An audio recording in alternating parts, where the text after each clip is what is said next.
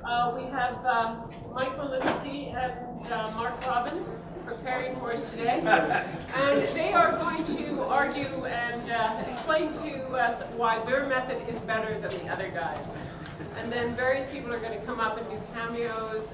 Jonas has agreed to salt a raven for us and show us how to ship it home. And basically we've got lots of other exciting things, a bird pickle, and Stella's going to do wired decoy mounts for Miss Lily. And I'll be doing spread wings. Anyway, thank you. So don't hesitate to ask questions during any of this. One of the very first things we're going to point out is don't use ballpoint pen. Always use a permanent ink, a pen. And you can see that we, in these field catalog pages, we have already listed out lots of the data that we want to collect. This is a reminder, sorry, to prompt a prepper what data he should be collecting, or she. And because a lot of times we're preparing as many as 6 or 7 individuals back to back to back, and you don't want to have to remember anything because you'll mess up the data. So as we go along with this, we write things down as we go along. So Chris, jump in at any point. Yeah, so this paper, we kind of mentioned the quality of the paper as well. We just took a little bit of water and rubbed my finger on this paper, and you can see the paper already starting to come apart. So that's another reason to use that high quality. The high quality, like a Sharpie permanent ink pen. Permanent ink or one of these little micron guys. So critical to do. So just talking about some of the things we did earlier, if this bird had just been shot or hit by a car, and we want to maximize the data, we'd take photographs of those soft part colors. Or we would at least note the soft part colors. Now this bird's been in the freezer, so those weren't recorded, but we'd note bill color, iris, if it had an eye ring, the tarsus coloration. And then the next thing we do, well the first thing we do, so it doesn't, if it's been hit by a car, it might be bleeding, we'll put cotton in the mouth so that it won't bleed all over the plumage and save you a lot of work later on and when you put this bird together. Yeah, so these data sheets have, this is one whole sheet for one specimen, which is quite a lot of data on there. So they have a spot for wingspan, wing chord, total body length, all those sorts of measurements. A lot of people do like to take those before so that you can compare afterwards, after specimens dried, how those measurements might have changed. Because we know those shrink. They do shrink. They do shrink in the specimen versus fresh bird. So we actually don't typically do that as part of our normal prep routine, but it's not a bad idea. And then well, one of the reasons we're doing it is we have an awful lot of students preparing, and just as reminders. And I'm looking forward to having enough budget to have decent paper. Okay. Often one of the things we do before we make that initial incision is look at molt. And we'll spread the wing and see if there's any indication of molt. And I can tell you from right here that this bird does not show any. Here are the primaries, and we know the secondaries are attached to a bone here called the ulna. And I see no indication of molt. And I also see no indication of ectoparasites having chewed on these feathers. So we might even note those data that, okay, no wing molt, also spread the tail. Oftentimes you need to look at the base and see if there's any follicles, but I can tell you from just the shape of these, it's not in molt. So we're going to put it in on this piece of paper that there's no wing and tail molt, and I'm going to blow on this bird to check for body molt. I'll try to find some here, Chris, if you see. Oftentimes it's easier to do that later. Once you've skinned the bird out, you can see it from the inside. You can find body molt, especially on something like a duck that has really thick feathers, and I'm not seeing any on this bird either. So what we do, as we go along, it's critical you record these data as you go along because it's easy to make mistakes, particularly if you're preparing a number of specimens back to back. So I'm going to put no wing or tail molt and no body molt. Now I may, as Chris pointed out, as I get through this, I may find some, as I invert this bird, that there might be some molt. We note the location and whether how extensive it is, whether it's light, moderate, or heavy. And hopefully we'll have some specimens today that will show some kind of body molt, some kind of mold. So Chris, do you want to start, or you want me to? Yeah, we're ready to start scanning. Yeah, sure, jump in. If we have an asymmetrical molt, would you record that? Or? Yes, absolutely, absolutely. Like if, for example, okay, this is let's see, this 10 primary bird. Let's say this bird, here's the outermost, you count from the outermost inward, so this would be number 10. Let's say 9 was in molt, you would say P9 in molt, and if it was only one side, we'd note that. P9 on left side of the bird. The more information you get down, the more information that'll help with all kinds of studies, whether you're looking at molt or extra parasites. Like, a hot button to pull out one of the. Yeah, whether it's molt or missing feathers, you know, is sometimes hard to. Yeah, that's worth recording. Yeah, it's worth recording. When we've netted a lot of birds, a lot of times the birds will lose feathers in the bag or being pulled from that. We'll note that lost in the bag or lost in the I have 2 examples of what you're talking about. Grebes eat their flank feathers as an aid to digestion, so those feathers are in blood. And then we have... see these dark feathers right here? Those are all molting feathers, so there's all through there. Is that showing up on the screen? Okay. I'll try to point those out. And here's down the center. These are a little more prominent from the other light. You can see these real dark feathers. That bird's in molt. Okay, so in this pileated woodpecker, I think it's more a case of road rash. It's missing half its tail. Yeah, exactly. Okay, there's a scent. We know these 2 right here. I'll get those out like that. Those are central rectrices right here. I'll hold these up so you can see those. So we've got several that are missing, and it may not be due to molt at all, maybe just because it got hammered by a car. Okay. By the way, that's an ivory bill. I have to take the photo. Like you know. I'm not sure. I forgot you were not. So we're not doing partial skeleton on any of these, are we? Taraka later. Okay. So when I'm getting ready to start a skin, that's the first question I always ask is, what am I going to do with this bird? Because if I'm just doing if I'm going to start saving partial skeleton, obviously I don't want to break any bones. But if I'm just doing a regular skin, I actually like to break the humeri first. And so I usually, on birds this size, I usually kind of just lay it over the side of the table and give it a little whack. That's why I don't sit next to you. There it goes, sorry. Like that. Now I have both humeri broken. It makes it a little easier to work on. The wings aren't in the way so much. I have a question. Yeah. How would you do that on a larger bird? Get it harder. And having a table with a sharp edge works a little better than a table with a rounded edge. So what I'm going to do on this California quail is make an incision right down.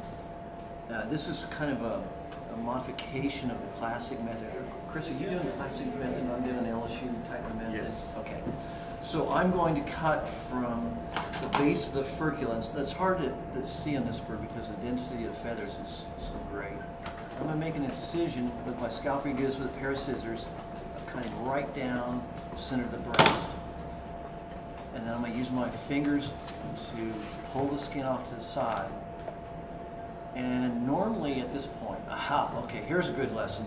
See all these weird round balls? That's the crop that's filled with seeds. This bird was doing well before whatever happened to it. It's unclear what happened to this bird. Was it hit by a car? Do we know? I think you've got the big pannings hit the window. Okay.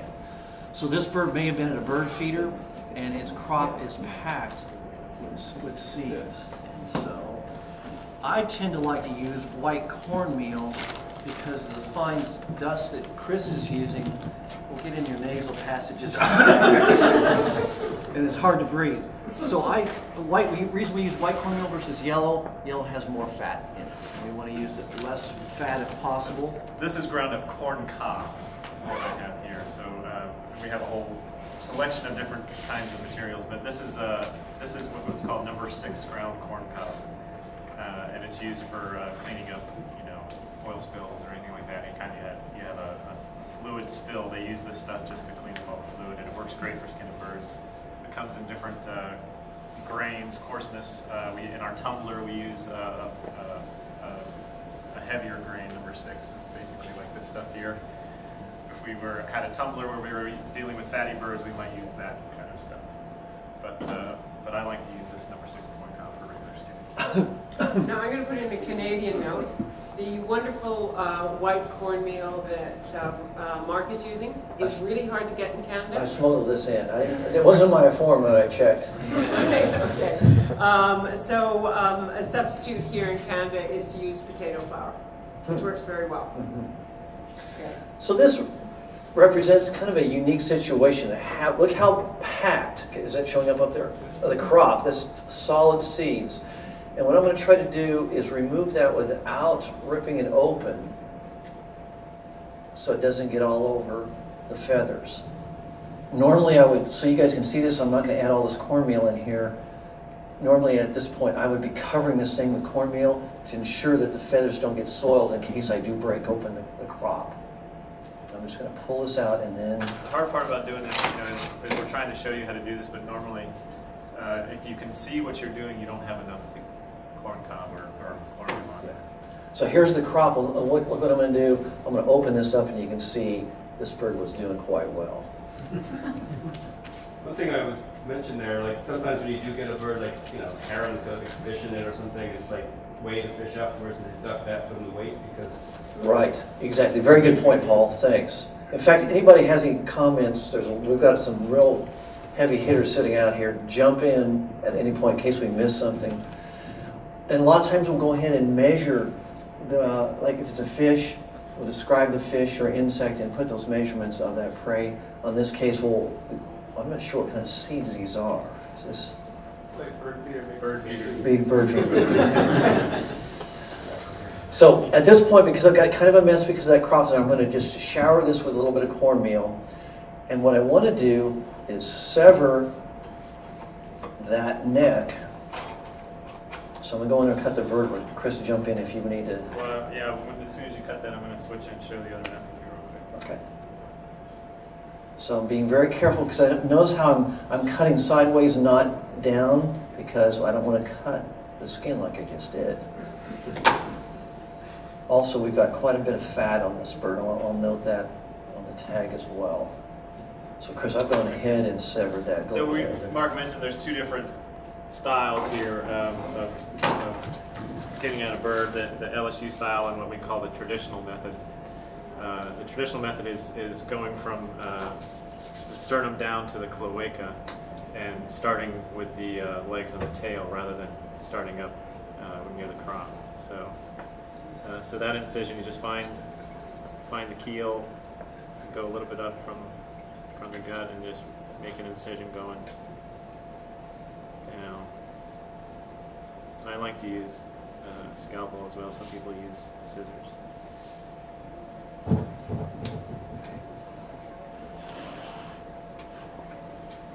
That should be about good right there. Okay. And then with this method, then you just start working your way around. The important thing here when you're skinning is bird skin can be fragile, so you want to hold on to the skin and work the muscle away from the skin and not pull on the skin so much. You end up with a big hole in the skin. This bird is, for a duck, not very fat, thankfully. And ducks tend to have very thin skin. Hey Chris, Mark, can you tell the differences in the 2 prep styles? Are those, in your opinion, are those just personal style differences? Are there pros and cons to sort of starting with the neck and the wings versus the legs first? Very good point. Thanks, Matt. The reason I modified my method, I learned the traditional way, then I got to LSU and I got retrained real quick. I cut from the base up to the furcula down to where the sternum meets the intestinal cavity. And the reason I don't cut into that intestinal cavity, if you cut too deep, you have all those gastric juices flowing out and getting on your feathers. So I tend, when we made an initial decision, just cutting the skin, going from the neck down to the base of the sternum. And I can be real sloppy. I can cut deep into that, and all I have is muscle, and I don't have all these fluids coming out onto the feathers. So thanks for pointing that out. Some of us prefer precision. Oh, is that what it is? I like sloppiness. So I would add to that is I learned with the traditional, and then when I went to Kansas with Mark, I learned the LSU method, and I found that, and when I teach, I find this is true. I feel it's easier to learn if you've never skinned a bird before. It's easier to learn the LSU because of that safety net of you can cut deep into the muscle and not risk getting into the gut content.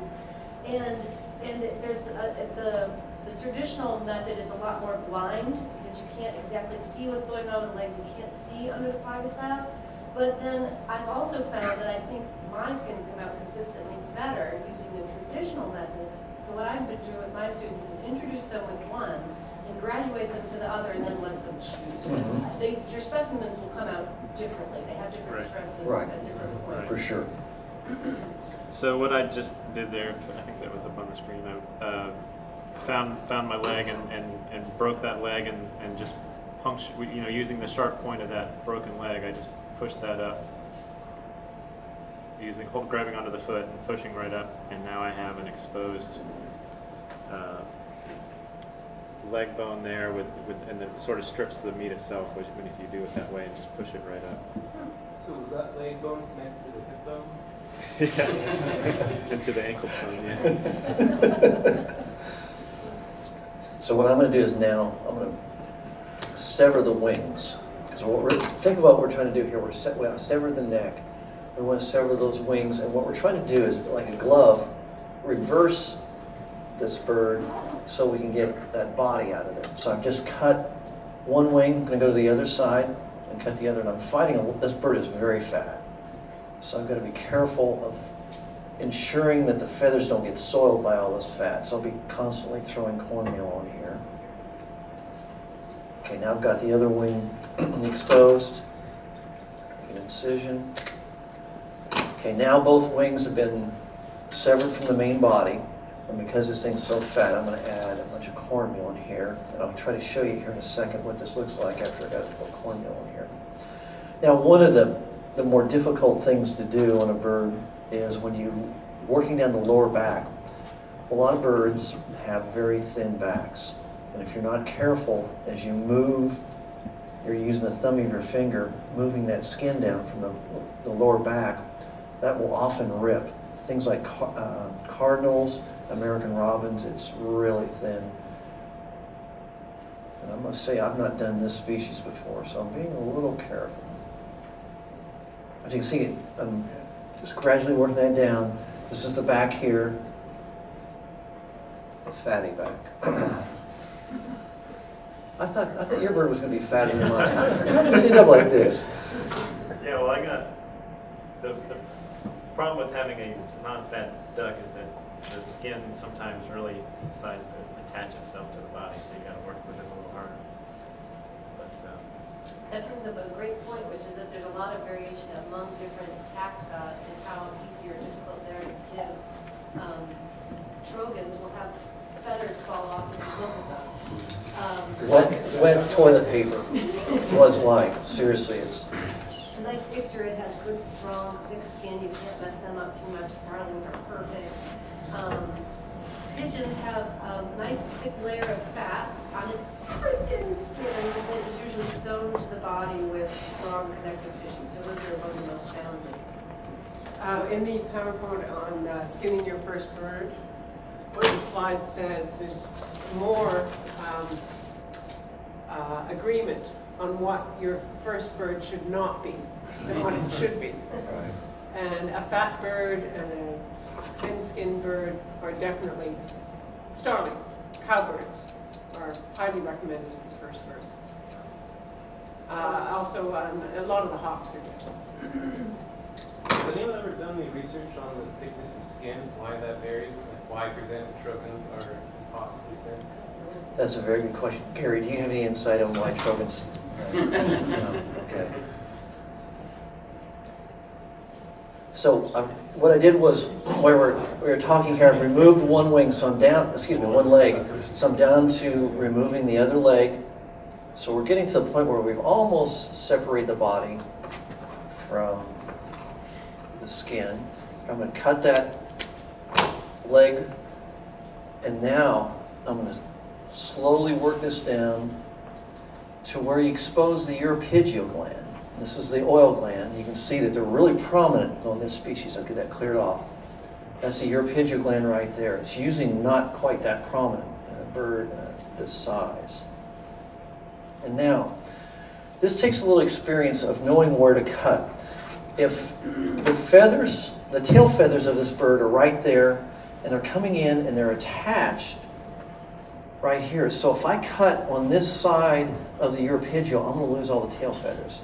So I want to make sure that I cut on the body side of where those tail feathers are anchored.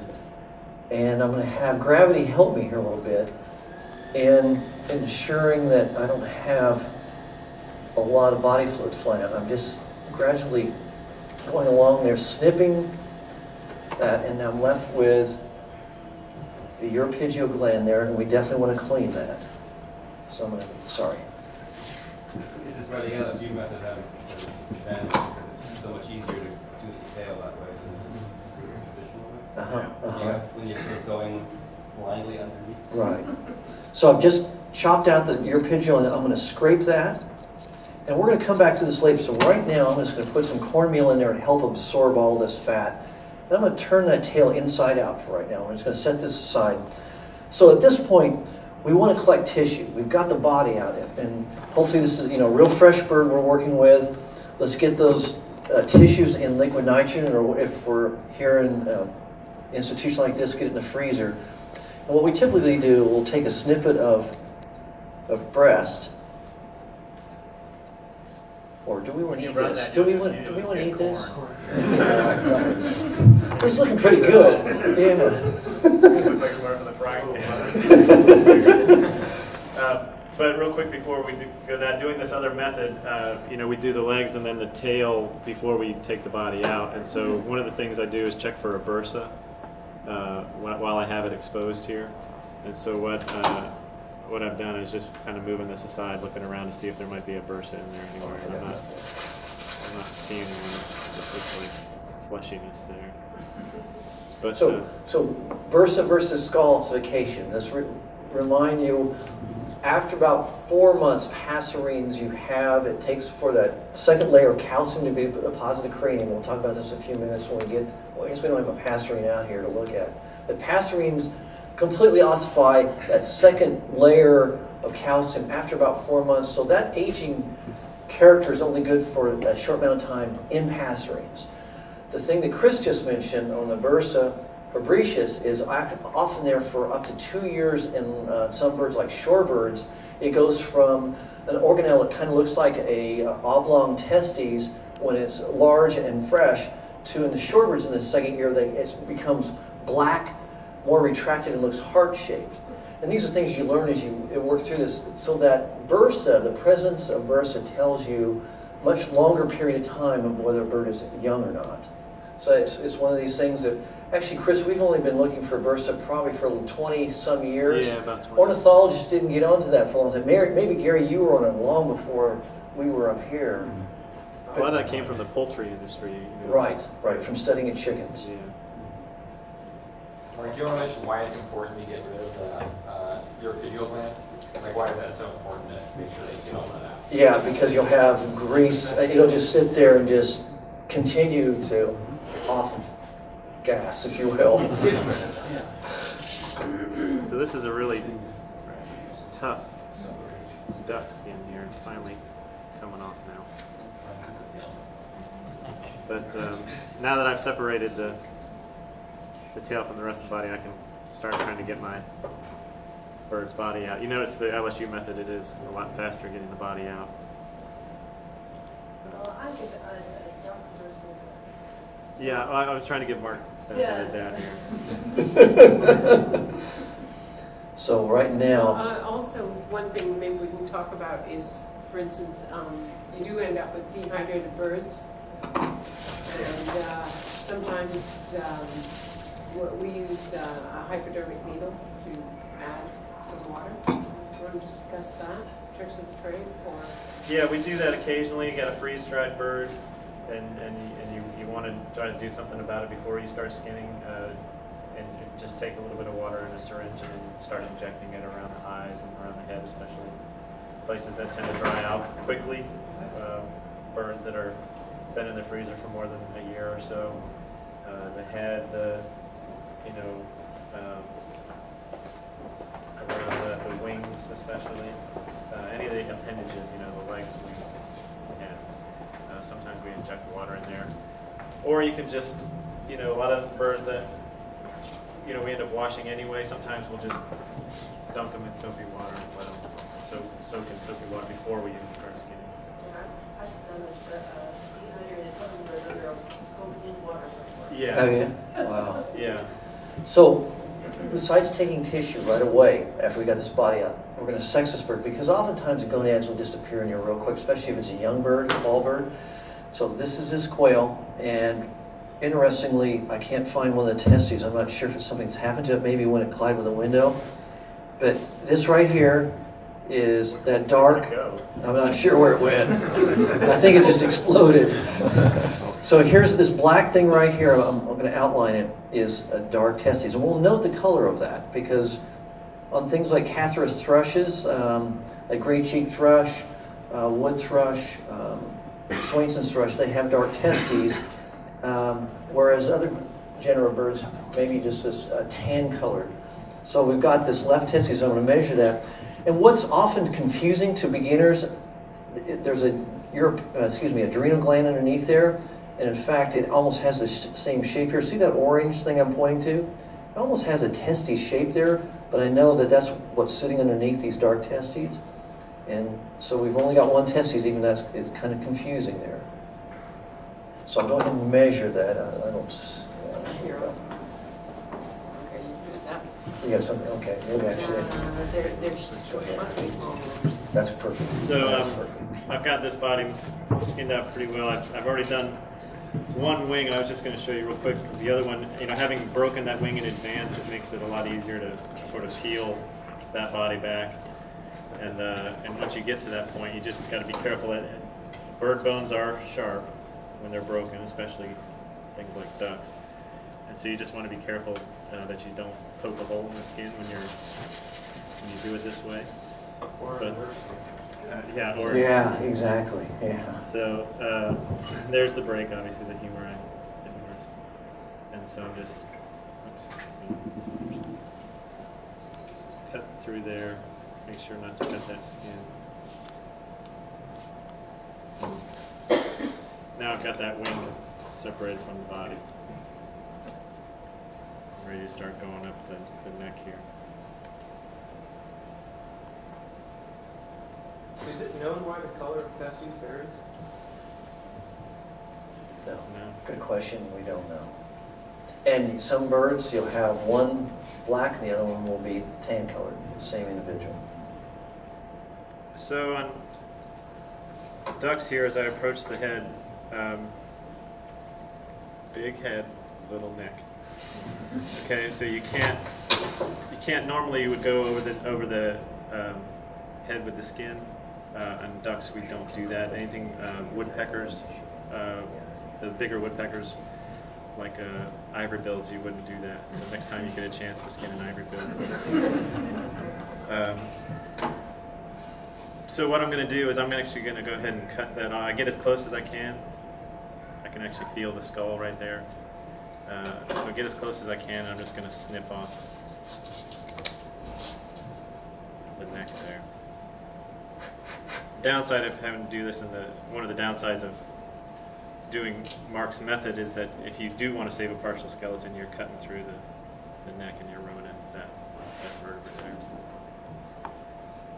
Is it possible to disarticulate spine? Sure. Sort of, yeah. Do you want to put a prep number on this as far as the tissue? There's a lot of... Just do it your way. Yeah, put your prep number. Okay. So I've gone ahead and pulled out the tissue. If we were in a field camp right now, and we had liquid nitrogen, I would immediately drop this into the liquid nitrogen tank. Now, if we're in a place where we couldn't get liquid nitrogen, where we worked in countries where it is difficult, you'd take a much smaller sample, and would probably only be muscle and have a little sliver of tissue, and we would drop it into this and make sure that the ethanol that we'd be using would wrap completely around. Okay, what we do, want to get another tube. So we should freeze it. Okay, go ahead and do that. So we would ensure that that tissue is totally immersed with ethanol, so it's preserved. And we might just keep that in a cryo box. Ideally, here we would go and put this in the freezer. Freezer. Okay. Negative 80, of course. Yes. So I'll just do ethanol, just muscle tissue and ethanol on this one. Okay. And so what a lot of times people carry around like little sheets of tin foil or something, and so that each tissue sample is not going to be contaminated with another one. I actually prefer just to go ahead and leave all the muscle right there and just use and chop it up a little bit and use the sternum of the bird as my little sampling table. And so I just go ahead and chop it up a little bit inside the bird, and then I just take that little bit out and put it in the tissue tube. Again, if I was doing frozen, I wouldn't have to worry about this. I just take whatever I want and put it in the tube. But anytime you're using an alcohol or buffer, you would want to do it this way. Although we're learning now that buffer is not recommended. Right. We have found out from various people that have had their samples in buffer for a long time that the buffer's digested the entire sample. What did define the word buffer? Well, there's various buffers, and I think it was ETA buffers. Right. Is there a reason why you would just stick with ethanol all the time rather than worry about liquid nitrogen if you're... Well, the liquid nitrogen, you can take more tissue and take different kinds of it. Well, when we end up with ethanol, we're usually taking just pectoralis muscle, and that's it. So we're limiting us in the future. As Kim pointed out, we really can't predict how some of these samples might be used, so it's better, let's have liver, let's have heart muscle, let's have pectoralis, if at all possible. So the ideal situation is freezing things right away. So that's the ideal situation. But these remote camps, we're going to be going in Peru here in a couple of weeks, so we're going to go we're going to be hiking over 4,000 meters, and there's no way to drive up to the site. So we're going to be putting a 10-liter liquid nitrogen tank in a backpack and carrying that up the mountain with us so we can get these fresh tissues versus it'd be easier for us to do alcohol, but because of that, we can get so much more out of this. And Matt, jump in and help us out here if you want to explain what kinds of things we can get from a fresh tissue versus something in ethanol, because we do compromise things by throwing in ethanol. Yeah, I mean, there's a couple things. One is, as Mark alluded to, and that was an important part in Kim's talk too, is that we have no way of knowing what these things may be used for in the future. And for that reason, if you can freeze things as fast as possible, that gives you the widest range of possible future uses. There are also, although hiking, up into the Andes carrying a liquid nitrogen tank is difficult, there are also some difficulties associated with ethanol. Most museum ornithologists can tell you horror stories where a little bit of ethanol leaked out of the tube and started to, if not completely, rubbed off the label on the tube.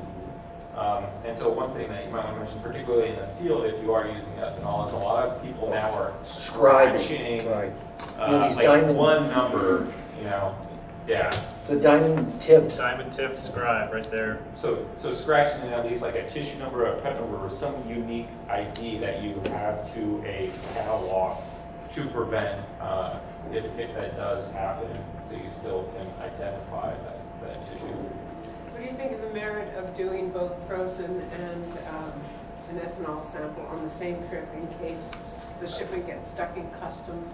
I think if you're working in the tropics or almost in any field situation, yeah. Depends on where you're working, yeah. And in a lot of places, people do that as a matter of course too, because if you're working in a lot of foreign countries, you might leave a tissue sample there and bring some back, and it's good to have those duplicates already ready to go, so you don't have to spend time on subsampling when you're, finishing up your trip. So it's great to have those backups. And a lot of places too, a lot of places you might leave tissues in foreign countries, LSU has had this curriculum, they might not have completely reliable liquid nitrogen resources, or they may have a -20, but we'd really like it at -80, and so having that ethanol backup, at least it's not temperature dependent, we could still do. Or if someone forgets to fill the tank up after about... never.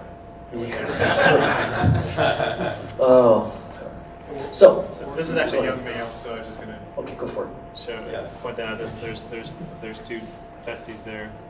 Anybody see that? No. Maybe I'll just let me open this up a little bit better.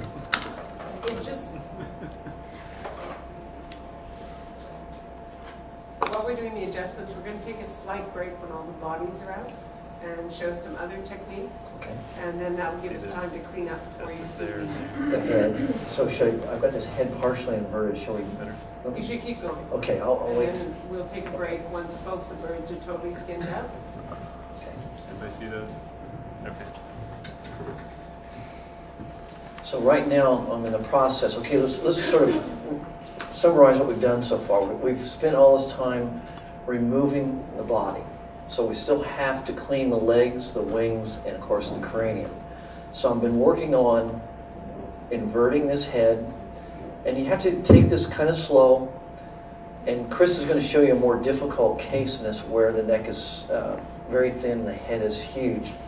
But on this bird, this is pretty standard, and as she showed on the website, of pulling the ear out. I'm using my finger nails to pull out where the skin is attached in the ear lobe area. And now I've got the eye isolated, but I'm going to go ahead and do, so I have this symmetrically and I don't stress one side over there. I'm going to pull out the other place where the ear has been anchored. It's hard to see, this bird's real bloody in the head, so I can't really point out where this orifice, where this came out of. But what I'm trying to do here is expose those eyes. And the trick here is when you remove the eyes, there's a membrane there holding the eyeball in, and what I want to do is trim right along the edge of the cranium, not puncturing that eyeball. And this takes practice. Your first couple of times you may end up breaking that eyeball. Don't worry about it. So what I'm going to do is I'm going to take a dull probe, not one with a point, and I'm going to rotate with the pressure of this probe on the cranium, and I'm trying to sever an optic nerve back there. And that white thing right there is the optic nerve. And now I'm going to have gravity help me here a little bit. I'm going to grab that optic nerve, and I'm going to try to trim right along the edge of where this membrane attaches to where the eyelid is, like that. And you can see now that I've removed that eye without puncturing it, fortunately. Yeah. You don't want, it tastes kind of salty. Yeah, squirt it in your mouth. Yeah. You want to avoid that. Never had that happen, right? And it hurts your eye if it gets Yeah. So same thing on the other side. I'm going to do this real quick just to demonstrate that one more time. I'm cutting right along the edge of the cranium, cutting that membrane like that, and then I'm going to use that dull probe, go in the back. I'm going to rotate with the pressure on the cranium. There's that white thing right there, or it's kind of pink, is the optic nerve. Pull that out, and then I'm going to trim right along the edge. So go ahead, Chris, if you want. Are we going to stop now, or do you want to? No, what I'm thinking is you finish your Finish my head, head. you're going to do the cut. And, So yeah, so what I've got here is the back of this duck head. I'm just parting the feathers here a little bit, and I'm going to I cut it off basically right there at the base of the skull, and so I just need to make an incision so that I can get access to the eyes and the brain and everything. So I'm just making Sorry about that, gang. just making a little incision on the back here. That was an Oreo cookie I just threw down. And you're bound to lose a couple of feathers when you're doing that, but not too much. And so now I'm just going to peel that over the head and get to where I can get access to the ears and the eye.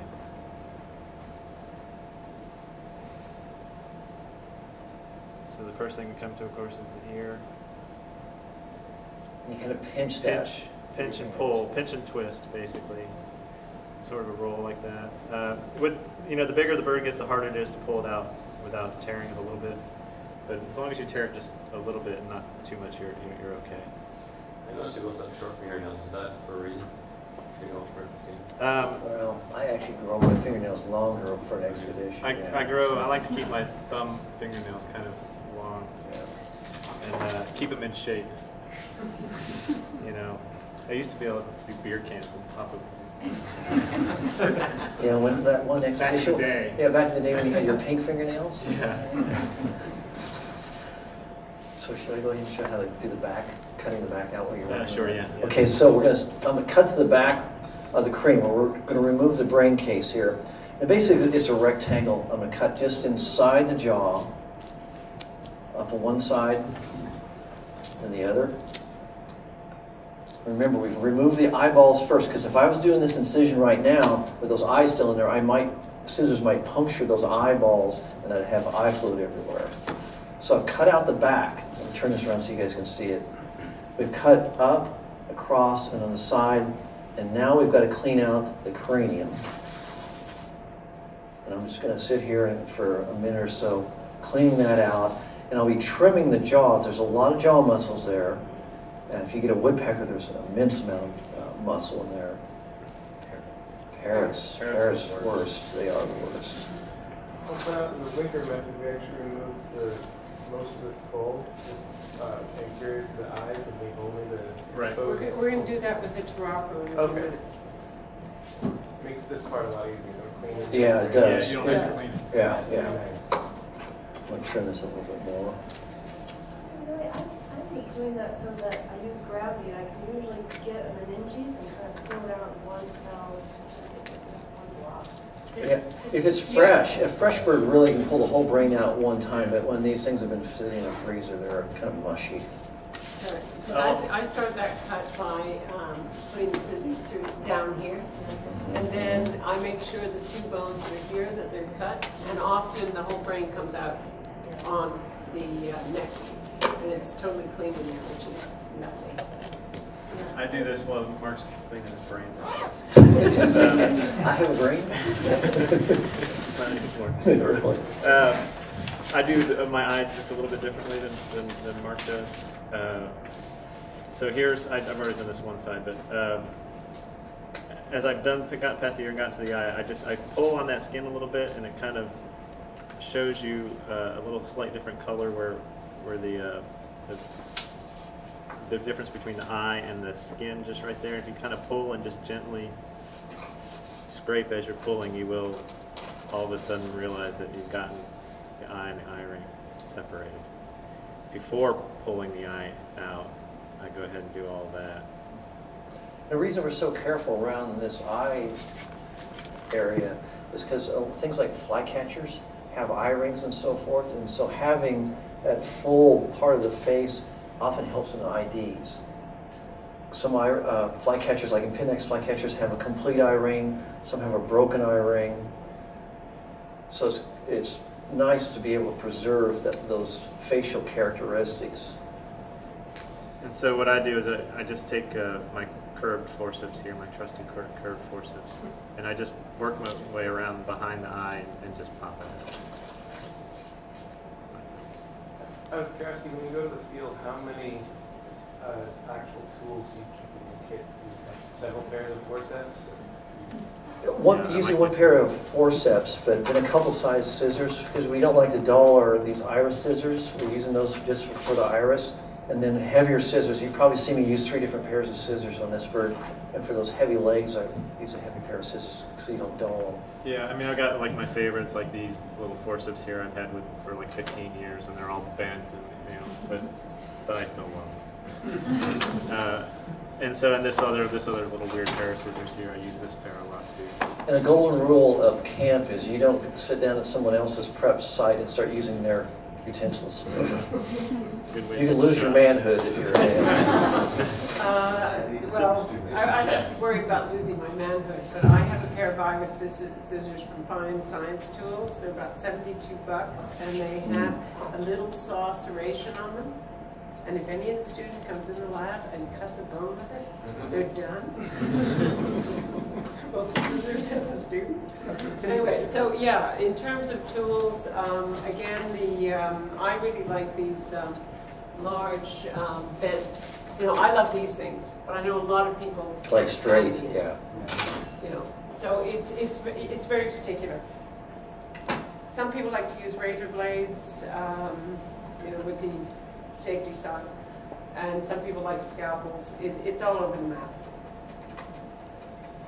So I guess the camera was on me there. You saw me just pull the tongue out, and now I've got my eyes and my tongue and everything out, and I just need to take off the back of the skull. And I tend to do this with a scalpel blade. A lot of people like to cut or do other methods, but I like to just go ahead and open this up with my scalpel.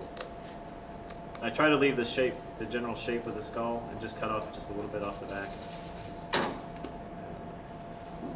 then go ahead and finish it off with the scissors. Yeah, no, I've never seen them. Then you can't have them. And I can't remember, Mark, you can do it this He's way. got good cotton tree. I do 3 basic cuts to get all the brains and everything out. One on each side of the jaw bones there.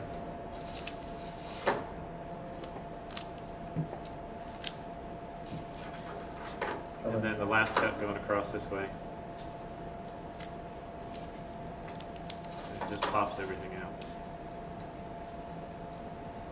Took out most everything. I'm going to be scraping fat for the next hour, so ignore me. So now I'm just finishing up cleaning up here. Did you want to? Is now a good time to do something else? Well, Because I'm going to be cleaning muscle and I'm trying to brains. get rid of the fatty grouse from Mark. Oh, it's okay. A lovely, It's under control. non-fatty Great Mordal to finish up, or something else. But this is I want what. someone to No, do he this. But wants this to is a finish real the thing point. where, you know, in camp you may have a bird where you're sitting there literally scraping for 30 minutes. And one of the things I'm doing here is I'm opening up those feather tracks, and the fat scrapes out pretty easily. And notice how I'm scraping away from the edge of the feathers, because I don't want to scrape towards those feathers, because the fat will go right on those feathers. And oftentimes when I'm doing this, to ensure my fingers aren't greasy, I just line those feathers with whatever substance you're using, and so my finger's touching that, not with greasy fingers. And so that cornmeal is protecting those feathers as I scrape this fat. And this is not bad compared to some birds. Fall migrants, some of these warblers or vireos that will be coming through here in the next month, you can open them up and barely touch the breast, and the skin will pop open. They're so extended from fat. It's amazing. I'm going to put these close to your tray. This obviously Is this a bear trap? Or? on a swan, it's not bad. Okay. Swans are also bad. And on some people like these. Right. I don't know whether you use these. And what we're showing here is a grapefruit spoon, and this is actually more for mammal preps, but for some of the larger birds, it works like a hot gun. Like a gull or something? Yeah. Yeah, So we basically both have scraping fat tools. wheels. And, Yeah, we do, yeah. And so we So I'll use show you those to a use lot, this. but we do have some of those tools lying around. And also, This is a duck when with I'm scraping with the direction of the feather, not against it, because you'll end up ripping the skin. So this is actually pretty handy. I'm breaking open those feather tracks and scraping that, and go to this scalpel real quick and clean that. And I'll throw a little cornmeal on here, because I've got other things to do. That cornmeal will be absorbing some of that fat that's sitting on the skin while I do some other things. Do I need to use narrow spears? Our philosophy with regard to any chemicals is we try not to introduce any chemicals whatsoever. Like for storage in our place, if you don't have a severe insect problem, we tend not to use paradichlorine or We tend not to for degreasing on skins. We tend to open up all the feather tracks, wash with Dawn repeatedly if necessary, until you get all that fat out. I just want to explain why fat is important. Wish we should have taken some pictures Yeah, of some specimens, yeah, because they would become yellow. I mean, literally, and then as time and dust gets on them, they become matted down, and they can compromise the rest of your collection, because when bugs infest your collection, they're going to go for where those fat birds are, and they go through several generations before you might discover that they're in your cabinet. So there is a beetle called the grease beetle that is attracted to that kind of stuff, and we had our mammal division had a massive grease beetle outbreak, and those beetles were able to get in and out of the brand new nice cases that were supposed to be completely sealed. And our birds happen to be right next to the beetles, and we found that those beetles were finding their way into all of our swan cases and things that tend to be greasy. They weren't in any of the passerine cases, but they were going into those cases. Somehow those beetles were able to know that those cases had greasy things inside.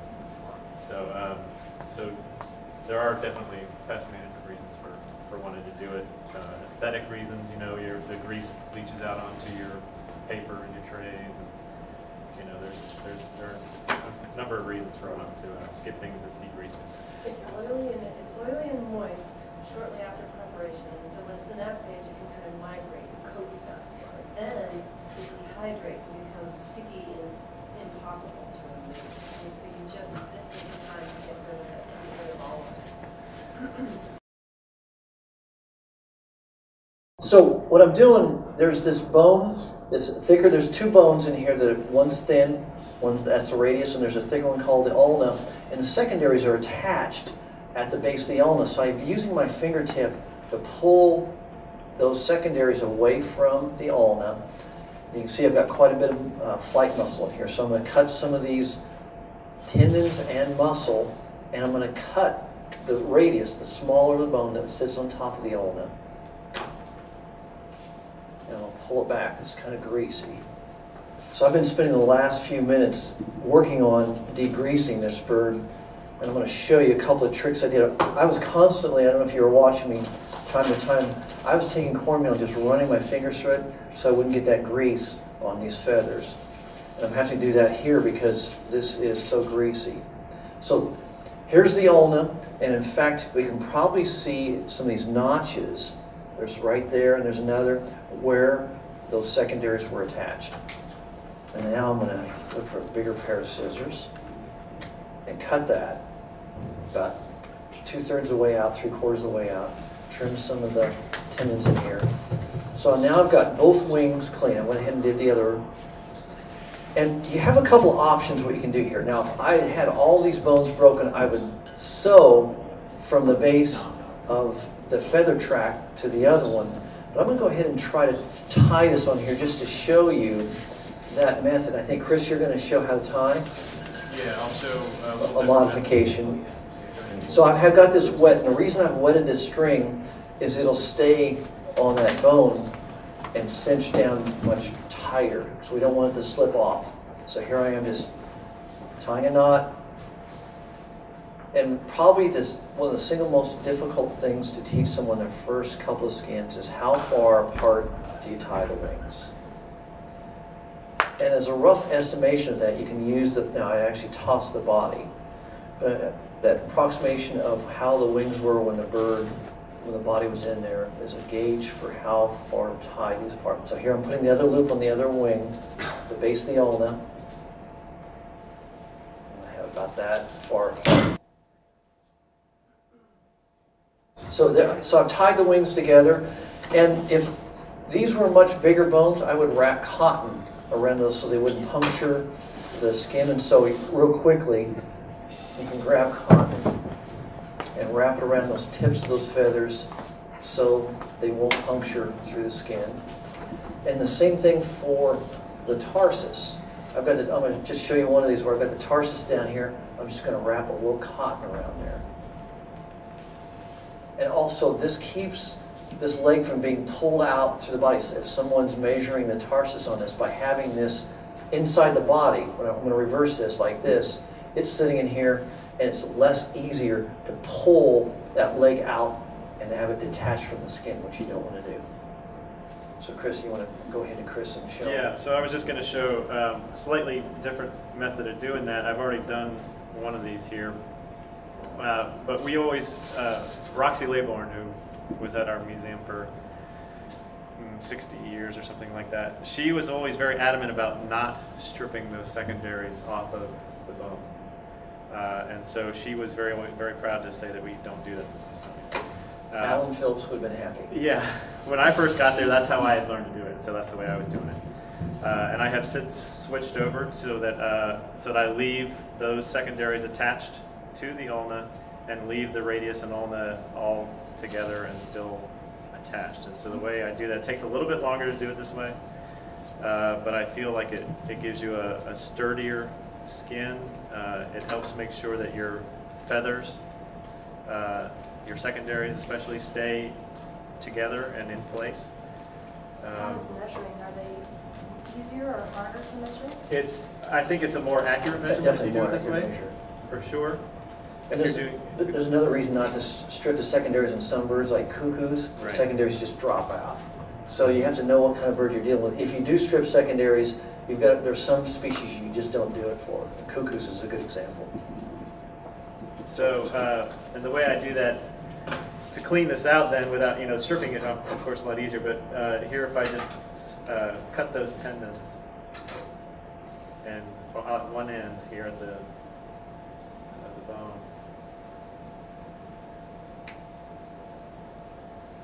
Go ahead and cut all of them. There's one that's always hidden down here. That one. You hear the pop. And you get that one. And then put a little bit of dust, gives you a little bit of grip. And then you just grab those muscles and peel them back. On a larger bird, would you cut from the outside and take the muscle out? Yeah. So I talked a little bit about a slightly different method from what Mark was doing with these wings, and the way I tie them is a little different as well. So I have all my bones still in here, and what I did was I took my needle and thread and I actually sewed underneath the ulna down there, and I've already tied off this one side and brought that string over and again underneath the ulna, and now I'm ready to just tie that off. And we threw away our bodies there again, but the distance is about the width of the humeri from where I broke them off. And so in this duck, probably right around there, fairly narrow. You want the body back? No, that's fine. I mean, yeah. So this distance is what we're looking at right there. Right. Between the scapulas. Yeah, basically. Right. Yeah. So that's about what I've done with this. And if it's too loose, you can have a loose specimen. Right. If it's too tight, you have a hard time. When the wings will sort of stick out. I prefer too tight over too loose. Right. And so I tend to do it a little tighter. But if you get to where you've already stuffed the bird and they are too loose, you can pin them, and that will help to dry that way, even though they won't be really secure. But it'll help a lot. So now that those are tied, to go ahead and just pull out these wings and get that bone. The way I do that is I grab hold of the primaries and right down here and just kind of pull that out and turn it and twist it, and it gets that bone back into place. Everybody's back in place. This bird, of course, had a little problem with its wing, so we'll ignore that side. But that's it for the wings. I think Mark's going to go to eyes. Yeah. So I've been working on getting this thing de-soiled from all the grease. And you can see by putting cornmeal in there, I've kept it pretty grease-free. And I've already put one of the eyes in. Basically just roll into a little ball, and we grab it with the base, at the base of that ball with forceps. And recall that when we opened up the back of the cranium, we opened up the eye socket. So I'm coming in through the neck and going into the back of the skull, coming in like this into the eye socket, like that. And now I've got both eyes in. And I look at those, just make them symmetrical. And I've gone ahead and pre-sharpened this dowel. The point is up at this end, so I'm going to take the non-pointed end and go in like that, so I'm not piercing that skin. And I'm going to put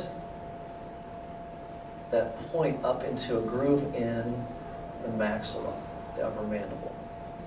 Now there's an alternative to this. If I was doing like a pygmy owl, I would probably do a ball on the end of that stick and stick that ball up there, and I'd have it big enough so that when it went into that cranium, it would fill up that whole brain cavity. A ball of cotton. A ball of cotton, excuse me, a ball of cotton. Like a lollipop. Yeah, like a lollipop. I should have made one and shown you that. Well, when we're doing something else, I'll make one of those. Now, another choice I have here, another option is, okay, this has got a little top knot on it.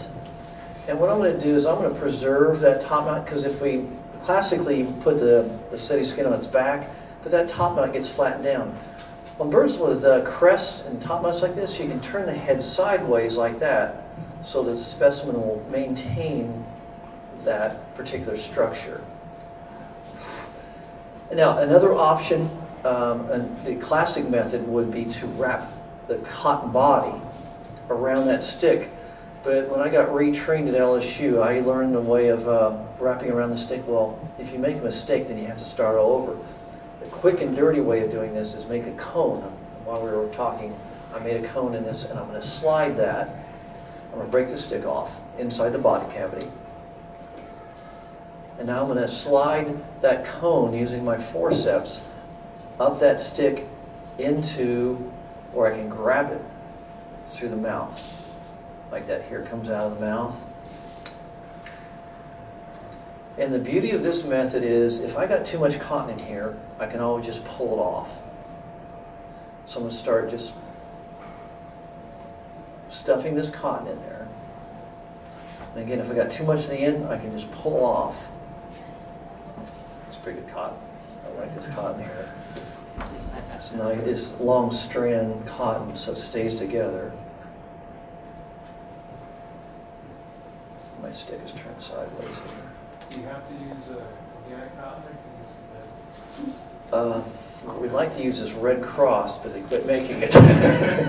Because it's this really long strand stuff that you can't buy any longer. It's been, what, 10 years since we've been able to buy, roughly 10 years. The synthetic stuff is hard. Interject. Okay, some people, and I've got these which I forgot to tell you about. Some people like what's made in South America better. Okay, and then there's this is which basically upholstery, what they use at the Burke. So basically, I think that when it comes to choosing your cotton, it's like, you know, what descant and everything. Everyone has their definite opinions on what. Depends what kind of body you're going to make. If you're going to make a cone body like that, you want something that's very springy, kind of springs out and fills it. Whether if you're making a rat body on a stick, you use that roll stuff. Go for it. Yeah. Is there like archival reasons why you would want to use synthetic cotton? Synthetic cotton can't tear it and do it in the same way. And I don't know about the archival properties.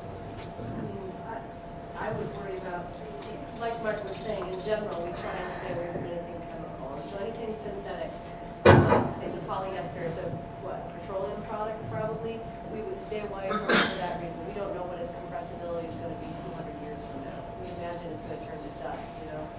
Whereas with these more natural products, we have a little bit of confidence that they're going to have more staying power and not off-gas or produce chemicals. That is the archival reason, but then there's just the mechanical reasons, and that synthetic stuff is so impossible to work with.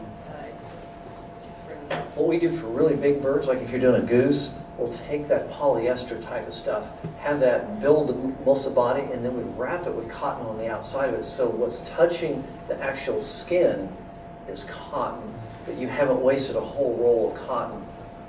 Yeah. We'll use like sort of the natural cotton like you were showing there as our core, and then we use the nice pharmaceutical rolled stuff for the external part. Right. And I've seen people use all kinds of things just to fill space in a big bird. Should you Newspaper. use this type of stuff, Evan? For the inside of a bigger bird. Yeah. So I'll just show what that looks like. Yeah. That was nice. So some of you mentioned not using any chemical things. So if you were to use, say, mineral spirits to degrease or synthetic cotton, should that be noted somewhere? Absolutely, very good point. Yeah, we do. I mean, for our skeletons that are greasy, we use some sort of. We used to use regular old gasoline from a pump, and we've stopped doing that. And we switched to for a while to hexanes, which is just sort of real purified type of gasoline, and then that became too expensive, and so we're looking for another option. But we have a lot of people that use our skeleton collection, our curators that want nice, clean skeletons, and so they told us to do whatever we have to do. Yeah, and the philosophy we use is we don't use anything. If they have grease on them, so be it. Yeah. So that actually should be noted, like say, yes, skin preparation, right? Mineral spirits, right. In some cases, convener is used to decrease that. Right. So we do definitely note that, and we haven't noticed any problems. We've been using petroleum chemicals like that for I don't know 30 years or something. We skeletons. So, but I think, wouldn't you agree that even if you just wash a bird with water, that should be noted too? Well, soap and water, yes. Soap and water, yeah. Absolutely. So, you should note whether you washed a bird. And on our particular data sheets, if you haven't written anything, it's assumed you just use water and Dawn. And if you've used, you've got paint thinner, then you've got to note that as well. And the people that are interested in ectoparasites are also very interested to know. They don't want to look at the skin that's been washed. Right. So Chris, do you want to go ahead? Yeah, so I just sort of finished. I didn't really talk my way through it, but it was on the camera, up on the screen, so you probably saw I just set up the back of the head on this buffalo head. And it's ready to go now again. In some birds, you don't have to do that. Like in long-crested woodpeckers, I don't even sew it closed. Oh, really? I just pinch it and it dries that way. So go ahead. So you saw that cone I had, really sloppy looking, fits inside the body. I took a little excess out, and now I'm ready to sew this up. And I'm going to start right there where the furcula was. Get my forceps out of the way. And one of the keys to sewing things up is not doing a cross hatching where you go to one side,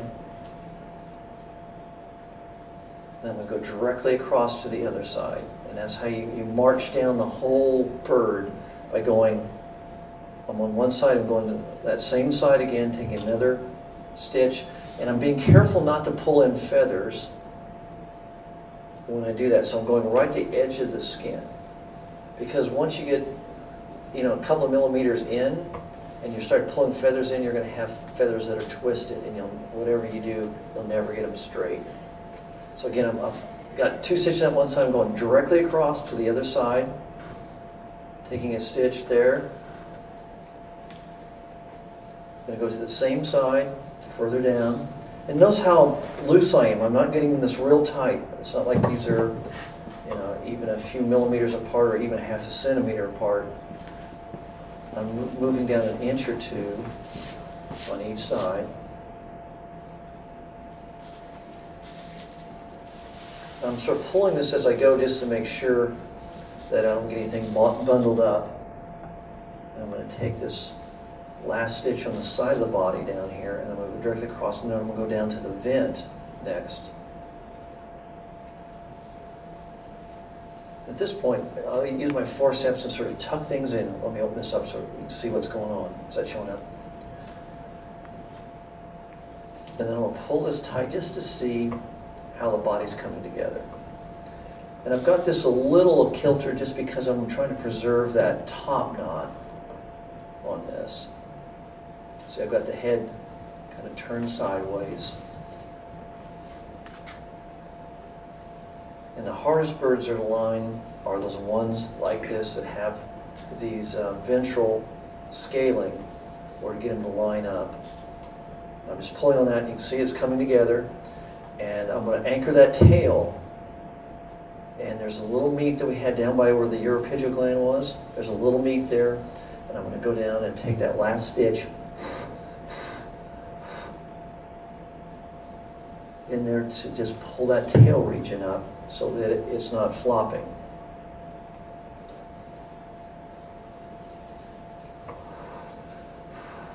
And here's the coical opening, right through that fleshy part of the coical opening. Let me see if I can expose that. Can you see the opening there now? Move that there, like that. I'm going to go right through that. That's my last stitch. And that fleshy part usually won't pull out on you. And that's basically it. And then what I'm going to do is after that, I'm going to tie the legs together. I'm going to cross the legs with a different string, a heavier string. We always use a thicker thread for the legs. And then I'm going to pull the wings together. And then I'll tie the bill shut. And then we'll pin this bird on a board. And you can see I've preserved the top knot. The neck's a little twisted, but you can see we've got everything more or less lined up. And I'll pin this wing closed. Just real in a nutshell. Okay. But I thought I'd just show that real quickly without doing every little bit of it. Chris, was there something else you wanted to show at this point, or should I go ahead? I was just, yeah, so I can keep going here. I was just going to show a slightly different methodology here. And I only do this for ducks. Typically I do basically what Mark had done and put a stick in it and put the cotton in and grab a hold of the cotton through the mouth. With ducks, I tend to make a little bit of a neck on the stick first and then put that in. I just find, again, the whole concept of this, big body and the little tiny neck, I just figure it's easier to go ahead and make the neck first and then put the cotton in for the body later. Is there a reason why you don't put forceps in to kind of guide the stick up to this part? No, I just kind of do it by feel. Yeah. So there's the stick. And so I just gonna same kind of method. I just grab a hold of the stick instead of cotton, and then just slowly pull the neck down. The trick here is you don't want to, with ducks, you don't want a long neck. It's a real easy. There's a tendency to make long-necked ducks. Long-necked all birds. Yeah, all birds. Right. Yeah. And so so I can really just be real careful not to pull on it too far. So that's probably about all I'll do on that.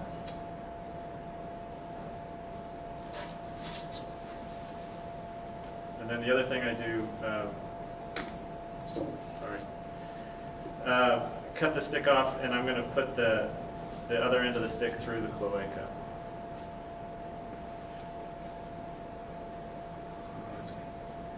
And that gives me a nice straight body. So I do the same method as Mark, where I'll put the tip of the stick, can you see? Okay, right up into the palate there. And push forward until you hear a little bit of a crunch. And that now gives me a nice straight body with the tip of the bill straight all the way down to the tail. Having that stick through the cloaca and the bill like that gives you a nice straight bird. Now, if Chris had a long-legged bird like a black-necked stilt or American avocet, he might have that stick come out of the cloaca and extend several inches, centimeters beyond that, and then you can anchor those legs on that so they'll be secure. Otherwise, any bird that has really long legs or thick legs, those things will flop. Yeah. Most birds I like to keep the stick hidden, but long-legged birds definitely. So again, now that again, this is only something I do with ducks, but since I already have a neck, I just need to make a body for this, and so I don't really do the cone thing. I did put a little bit of cotton, you can see inside there, I did put a little bit of cotton underneath my string, just tying the wings, and that helps fill back out. So I have that in there, and I put a little bit of cotton around the stick just to help keep the cotton from shifting on the stick. Sometimes it slides off to one side or the other and gives you a lopsided bird. Looks like you put a little on the leg there too. Yeah, so the legs, I think, both legs have cotton. I think Mark said that earlier. We have both legs have been wrapped with cotton to make up for what we took out. And now I'm just going to take some of my cotton, kind of roll it up and put it on the inside.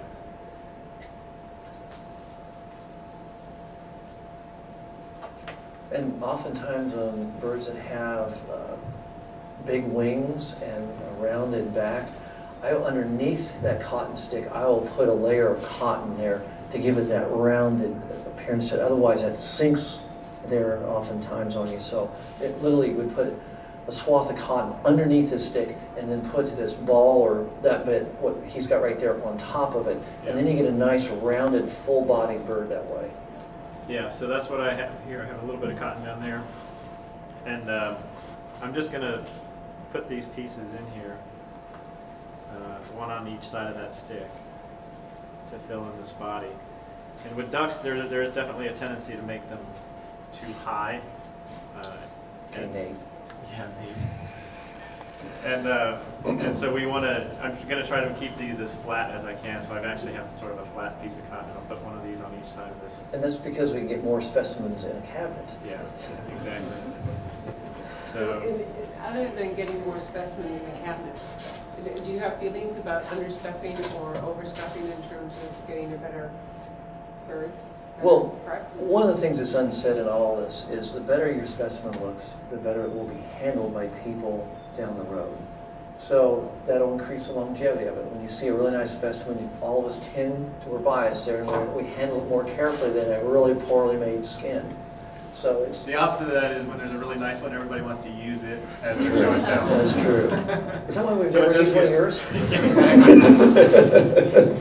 So, it's true. It's true. So you can kind of see. What do you think people value more Maybe the aesthetically? bird looked like where you started, you just try to adjust it to that image as much as you can. Right. Yeah. Right.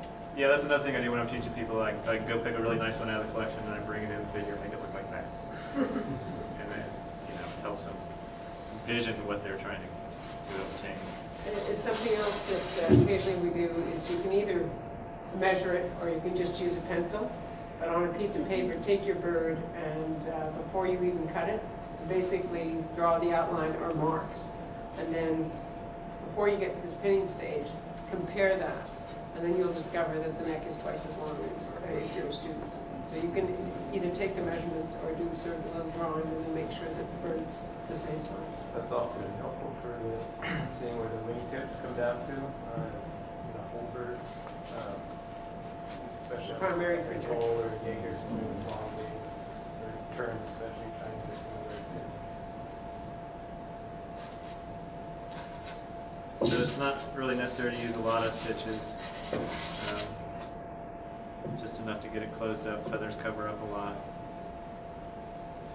Did you do the square level too? Yeah, so I do, just like Mark had described, Tristan Davis came up with it. And so I lost my, so yeah, I start at the top. A lot of people start at the bottom at the cloaca and work their way up. We have quite a few people that do it that way.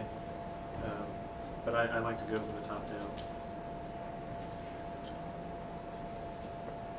And so, go ahead and pull on that. Okay. And you often get this line down the middle with ducks.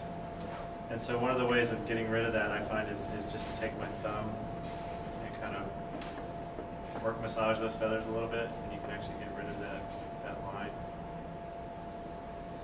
Sometimes. Not all the time. Not all the time, but most of the time you can actually get it to the point where you can't see that anymore. It looks like I might have caught something. I did an ancient merlet that got lost. It was found on one of the inland lakes, and I did the side cut. Yeah. Mm-hmm. And what was really interesting is I ended up with a central line. There was no cut there, and one can argue that I didn't stuff it enough. But there is, in some birds, some ducks, there's just a very slight area that doesn't have as many feathers, and that will make the line stand out. Chris, I want to show them right there Yeah. real quick. So I've pinned this bird while we've been talking. One of the things I've done is I've spread the feathers, or the tail feathers out a little bit, about the width of the body. And I've done that before I pinned them. I just pulled each of the outer rectrices out a little bit to get those that nice spread. Put a couple pins there. Also now I've had a tarsus move on me. What I'm going to do is move a pin where I get a nice even spread, symmetrical spread with the feet. So it makes it easier to look at the scutellation on those feet as well as measure them. Do that. And then I put a pin in here to hold those the legs together. And then you can see I've marched along there and put several pins along there to hold those wings in tight. And you can see the head, how it's been done. I've tied the bill closed. Sometimes it's better if you put a piece of paper and then use the pins, then you don't get that kind of bed head effect on that. Or even cotton. Yeah. Do you pin the bill down to the airphone as well? Cross over the On a bill that's long like an avocet or something like that, I'll pin all on that bill, but on this short, stubby bill, I don't do that. So, and then the next thing, obviously, to do the most important thing of all is to have a tag with all the data attached to the specimen. So a specimen without data is basically worthless. So all these data have been recording all through this process will go on the tag, like we showed earlier, one of these data-rich tags.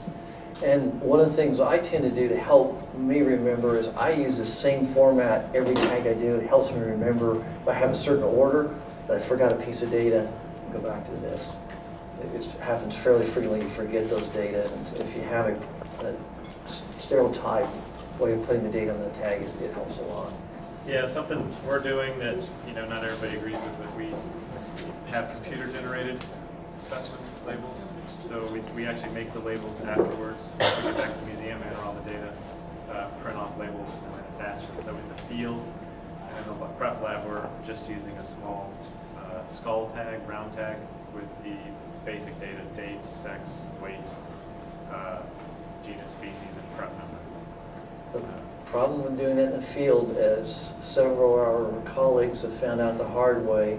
It had their boats sunken by people, and the catalogs were separated from the specimens, and all they had was whatever they had on that little tag, maybe just a sex symbol, not even the date, and all the data lost. They've been left in a taxi cab drive away with the catalogs, gone forever, or had them stolen. So we highly recommend in a field camp that, or at least our philosophy is, every bit of data goes on that tag, and that tag is attached to each specimen. You can't lose it that way. Yeah. Now it's another matter if you're in a lab. Yeah. Yeah. It was, I didn't necessarily agree with this decision, but it was a decision we made at the Smithsonian. I'll also argue that even in a lab, sometimes the data sheet goes astray. Right. If the information is not put on the bird as it's pinned before it's drawn.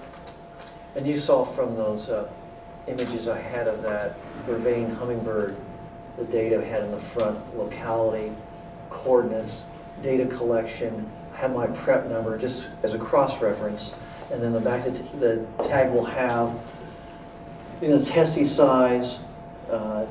This bird weighed 200 grams. The crop was and stomach were full of bird feed.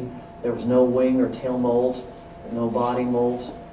There were no soft part colors associated with the specimens, probably found too long after death, because we've had things like ant pittas where literally a few seconds after the bird died, the iris color will change. So it's important to record those data, hopefully when the bird is alive, but certainly shortly after death. Otherwise you lose accurate documentation. Some of these birds, the only way to tell them apart is iris color. They're that similar in plumage morphology. You saw, they showed a great a cover of, was that the Auk that showed, was that Cytalopus Styles eye? What was that?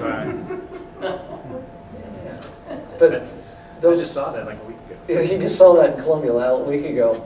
So all those Cytalopus, those tapaculas, all look the same, but some of them have a little difference in tarsus coloration and so forth. So having that information accurately is really important. So that was why I took a few seconds in my talk to talk about photographing it, preferably with a gray card. Now, I didn't show a gray card in there, but having those coloration standardized with a gray card.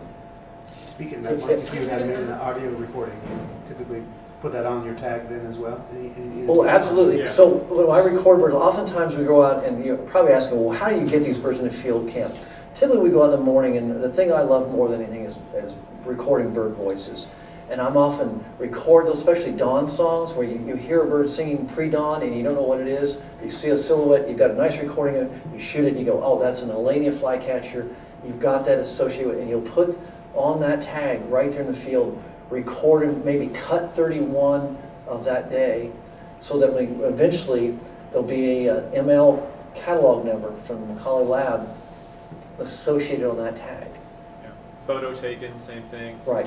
Yeah. Yeah. Nowadays with digital photos, it's much easier to know, have your photos are sort of numbered on your camera, and you can actually say this was number whatever. Right. Much easier than the old film days. Right. Now, we have to wrap up. Yeah. Because we have to be out of here in about 10 minutes. So I was just. The audience has to help us get out. Oh, we'll get this done. You're all hostage in here. We're going to lock the doors. So I was just proving the printing there, and I'm all done. Do you want done. to both do a summary? Do you want to do a summary?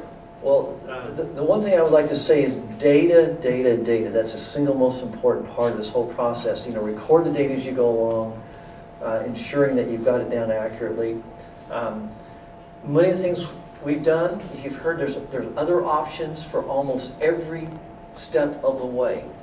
What you should do is, you know, learn from whoever's teaching you and realize that there are other options, and try those other options, because you may find that may be better for you.